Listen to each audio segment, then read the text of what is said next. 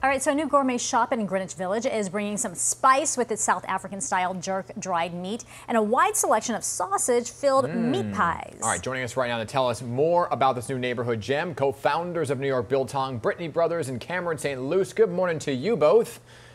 Good morning. Hey, big congrats doing well, thank you. Congrats on being able to open during the pandemic, right? During this unusual time. This is one of Betty's favorite things to eat. So tell us more about Biltong. Yeah, so Biltong's a South African cured meat. So a lot of Americans think it's like jerky, but it's really nothing like it. It's very tender. It's like a high-grade steak that's just cured. And unlike jerky or any of the other cured meats that people eat, it's all natural. So there's no preservatives, there's no gluten, there's no artificial flavoring or coloring, and so it's really a great natural snack alternative for folks. It's terrific, and one of our colleagues, OG, turned me on to it, and I have been eating it in the jerky form. I thought Biltong was only jerky, but like you said, it's not.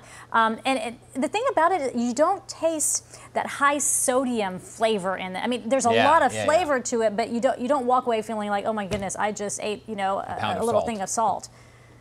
No, not at all. It's something that the seasoning actually complements it. We actually use roasted coriander, so that's really like the flavor notes that you get, and we also do like a spicy alternative.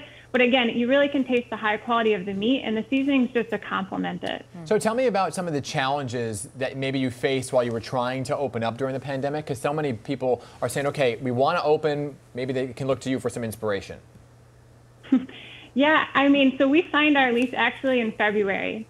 So like 2 weeks before the pandemic really hit New York, we were signed into our lease. We were scheduled to open in the March-April timeframe, and then COVID really hit New York. And so we kind of used it to our advantage. We used the extra time to build the buzz about the store, do things the right way, and we actually did everything in the store ourselves.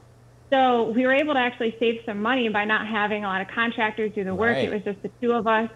And we use the time to do things the right way. Sometimes when people open businesses, they start rushing and things get forgotten. So I feel like the extra time, we used it to our advantage. So how has business been?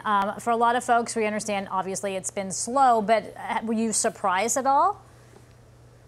We've been pleasantly surprised. I think the West Village, local South Africans and New Yorkers have all been really supportive. They want to see small businesses survive.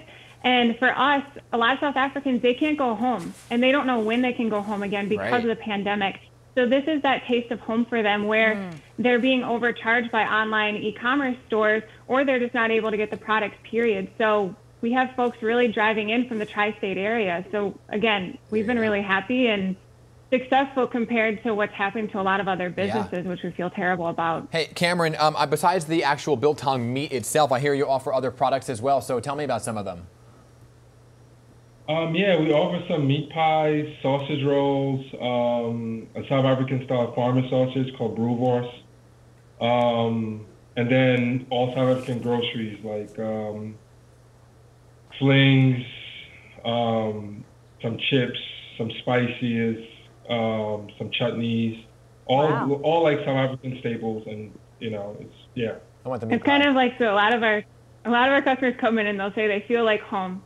And if any of you have had chocolate outside of the States, that's what a lot of people come here for, is that really high quality chocolate that they can't get. Oh, chocolate. Now you're speaking our language. I'm coming for the meat pie. That's what I want. Well, hey, best of luck to you both. So excited to be able to feature you guys, and hopefully business just takes off. Thank you so much. Appreciate it. We really appreciate it.